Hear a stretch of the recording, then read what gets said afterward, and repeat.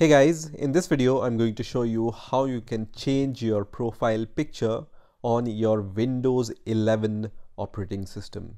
So let's get started. So to start with, I'm going to just click on this Windows icon, and here I can see my username, and this is the profile picture I'm talking about, which we want to change, right? So just click on this and then click on change account settings. So when I click on change account settings, it opens this kind of window, and here you can change your profile picture.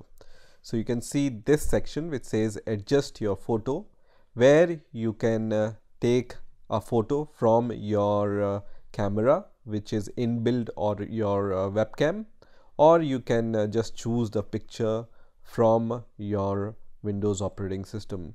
So I'm going to choose a file which is available in my Windows operating system, and I'm going to select that file and then click on choose picture, which is going to add this profile picture on my Windows 11 operating system.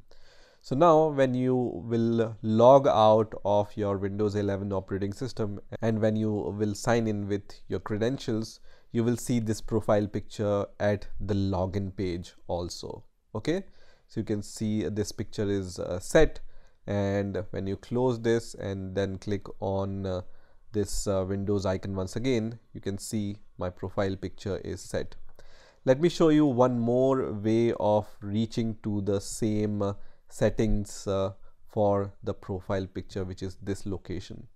So if somehow you don't see this option here, then what you can do, you can just right click on your Windows icon. This is a right click and not a left click, and then click on settings and then click on accounts. Okay, and then click on your info and you will reach to the same point.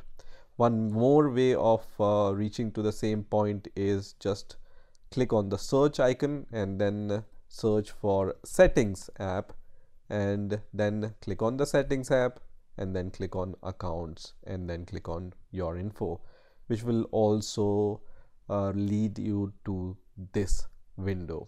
Okay, so this is how you can change your profile picture on your Windows 11 operating system. I hope you enjoyed this video, and I will see you in the next video.